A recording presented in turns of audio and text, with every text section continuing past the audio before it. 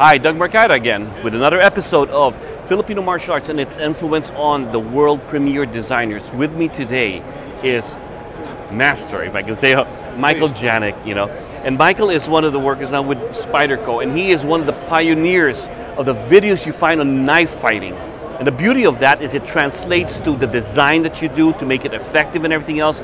And I'm just honored to be able to meet up with him and let him explain to you some of the things that have influenced what he's done. Let me ask you, how did you get into Filipino martial arts?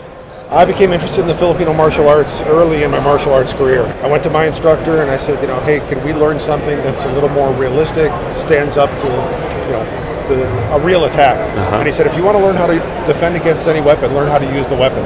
And I heard references to the Filipino martial arts, Kali, Eskrima, Arnis, but there was really no openly available information at the time. Anything that I could find, any little nugget of information I could find on the Filipino martial arts, I just was obsessed with it.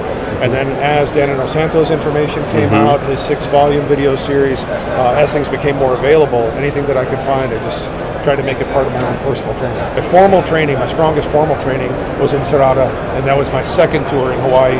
I was working for an organization looking for POWs and MIAs in Vietnam and Laos.